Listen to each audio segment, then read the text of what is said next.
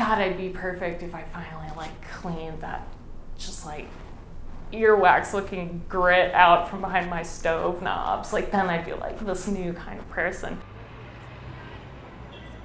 Sarah talking about her fabled student loans again while I pulled the trigger on some new dresses for my new lifestyle. Some garbage stories about people I don't know, flaccid pickings at gossip, rote monologue, hollow martyrdom, little digs, everyone taking little digs. A pounding in my head like something wants out.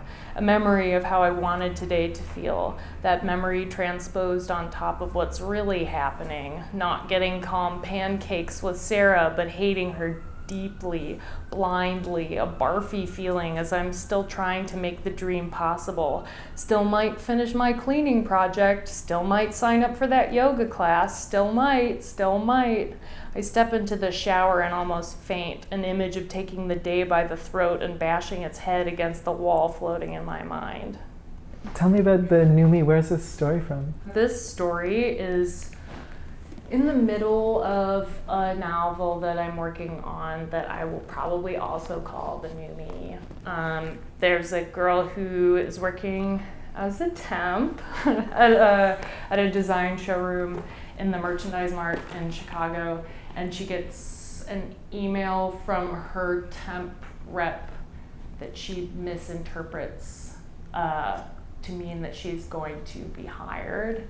And so she starts acting really sanctimonious and doing like a lot of self-helpy, like, you know, purge your life, buy shit online kind of stuff.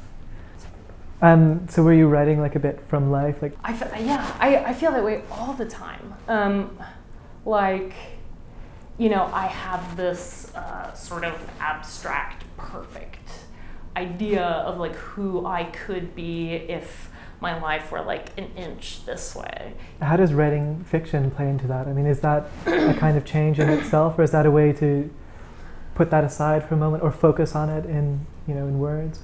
I feel like that, like my relationship to that changes all the time. I think that like definitely when I started writing Jillian when I was 24, and I was like, if I don't finish a book by the time I'm 25, it's over. It's just like so stupid.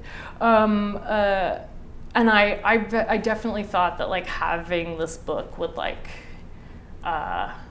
be kind of like the house cleaning, right? Yeah. It would be like this task that I could finish, and then like after that, then I would like, you know, maybe like stop eating so much pizza and like glaring at people all the time, not realizing that I could do that while writing. So I think that now that I'm very mature, like an elderly 31-year-old woman, I've come to realize that you can kind of like make the writing not this like